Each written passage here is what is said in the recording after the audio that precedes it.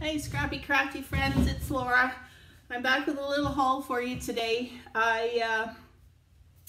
We had a bit of a thing happened a couple of weeks ago. My sister lost everything in a fire, and so my haul today is just a little small one. She's okay, but she did lose her beloved pet, her Gracie, and she's very sad about that, and she's lost all her belongings. There was nothing saved.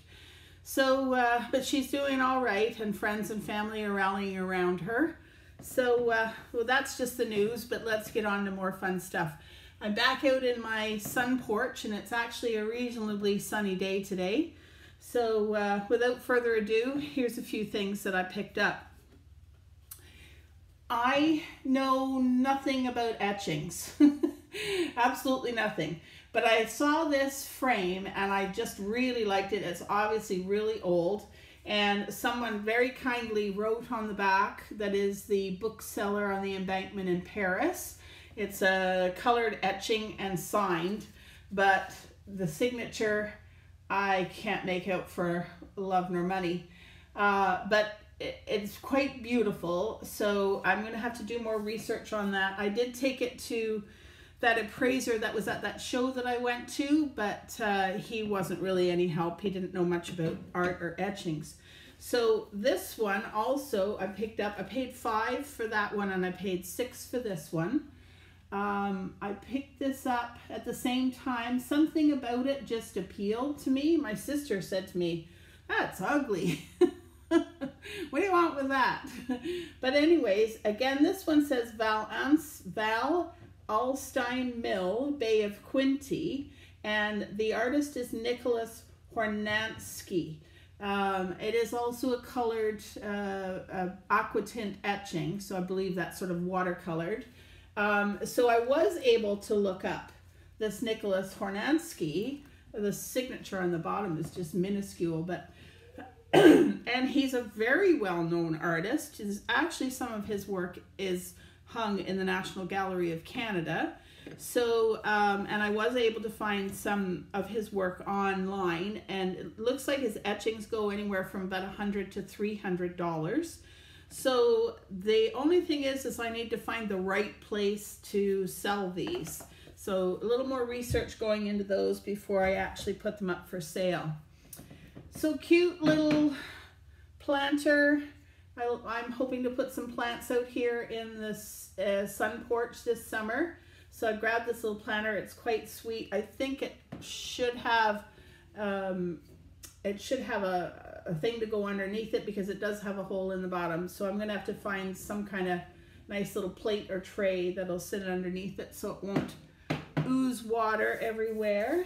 This I picked up from my booth because it's 3D. It's a Western scene, couple of cowboys on horses, and Many Views Western Collection, David Cook. I haven't looked it up, but I think somebody will just like it. You know, someone who has horses will like that and will want to put it in their kitchen or their mudroom or whatever. I have always liked the clocks that Tim Holtz does. So, but I'm too cheap to pay the Tim Holtz money for clocks. So I picked these up. There's 3 of them. They're quite sweet old clocks. None of them work. So I'm thinking somewhere along the line, when I possibly have time, it's that whole time factor, I'm going to gut them and turn them into a little assemblage. So this I just grabbed at one of the secondhand stores last week, just for flowers. These sort of things sell well at my booth. Well, I'm making a lot of noise. And actually I might keep it for some spring flowers and utilize it in the house here. And I know nothing about it. I don't think it's any special maker or anything like that, but just it's in good shape. There's no chips or cracks, so I thought that would be cute. And this one does have just a tiny bit of damage, but it's going to go on my plate wall at my booth. I like the color. It says made in Germany, and it has a a number on the back, so that would probably be the mold number, and there's a Z, and I don't know what that means. But it's a beautiful color. I like it with the peaches, the little peach branch hanging down, and I love basket weave. So that's going to go on my plate wall. What else did I get here? This little dish isn't that gorgeous? That is absolutely beautiful. And it says Nippon and hand painted. I'm not sure what that mark is, the M mark, but a friend of mine gave me a book of pottery marks, so I'm going to be able to look things up and find out a little bit more about it. So it's really a lovely, lovely little dish. I have no clue what it would be for. Maybe just your dresser, just for your rings and earrings or whatever. Very sweet. And this, I think, is probably from a butter plate. It's, I think, a butter dish. I think there should be a top to it. But I've always been drawn to these Old English inns. Oh, I guess it was probably a collection that was put out by J. Stevenson and Son in England. And patent applied for, doesn't have a year. So I don't know, it's just sweet. I love the yellowy color of them. So this one is the mermaid in rye. This is the inn. So there's been different ones of them, and I had a beautiful little biscuit tin in this, but it got broken. So that's probably just for me, because unless I find the top for it, it's really not, you know, not any value to be able to sell it. So I'll just keep that. And then, oh gosh, I remember buying these at auction sales when I was young, when I first started going to auction sales, these blown glass little creatures. And often they would have a little collar and chain, and there'd be two fawns. I don't know if this one is missing her fawns or if it was just a single like that. So this has probably been around since the 70s, and I love it. It's absolutely in immaculate condition, and I found it in the bottom of a box. So it was meant to be that little thing. So we'll put her carefully over there. Just grabbed these the other day. I love the Spice of Life. I have some of the See and Store canisters, and I don't know if this is a creamer. I looked up online, it should have a lid, but this does not look like it's missing anything. So I'm not quite sure what that one was for. And actually, parts of this are made in Canada. This part is made in Canada, but this part is made in Taiwan. So kind of interesting. It doesn't say Corel or Pyrex or anything like that on it. And these are made in Canada. So quite sweet. And I'll probably just keep that unless I build up more of a set and then possibly sell it. What else have I got here? Just going to take a drink. Purse of the week is not a purse. It's a lunch pail, and it's Tupperware, and I won it. I won this lovely lunch pail, and it came with a water bottle, a couple of small containers, and a soup container. So that's from Stephanie Dolbeck. She's my Tupperware consultant, and I was thrilled to bits to get that. And I've already used it as a purse a couple of times. But it's actually going to be great too, because when I'm out and about with the grandkids in the summertime, I can pack snacks and goodies and drinks for them in here. And isn't that, it's really pretty, really, really pretty.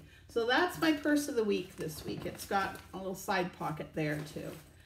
And how's my time? My time's good. I'm doing okay. This is absolutely gorgeous. Can you see this? Linen. It's really a high quality linen piece. This is the end of it, and what it actually is, it is not a tablecloth, because that is only on the one end of it. It is a summer bed cover.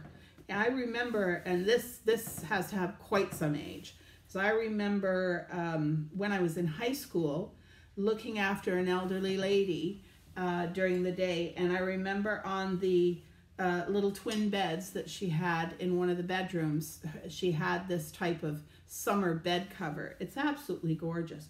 So it's got a little bit of discoloration, a little bit of staining. I'm going to ever so carefully clean it up. I have no idea of value. I'm not quite sure yet, so I'll have to look it up and find out what I'm going to price that at. And then I just grabbed a few linens. Some will probably be used in junk journals. Some will, if they clean up nicely, will go into the booth. That's my grandson. He's playing outside. There's bubbles involved.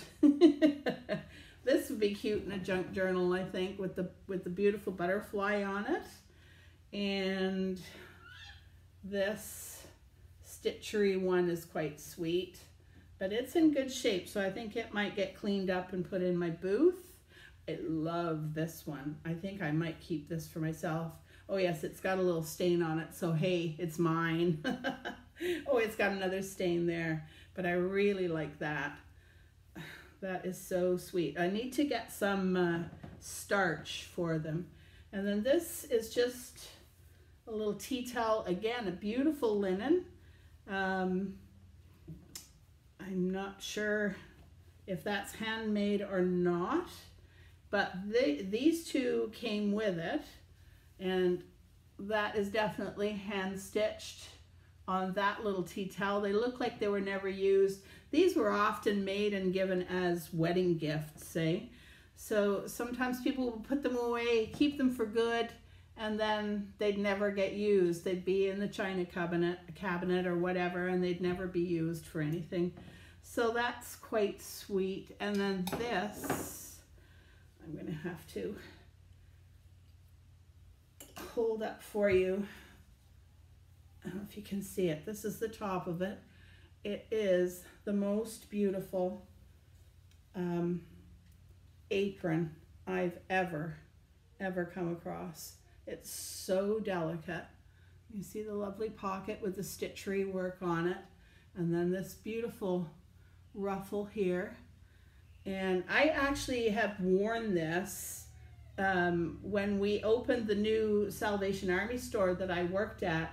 I had this nice sort of denim dress, and I wore this over it, and I got lots of compliments. So I have had it in my booth, and it hasn't sold, and I had it for, I think, $25. So the right person to appreciate it hasn't come along. So I may keep it and wear it again this summer over my denim dress, just for the fun of it.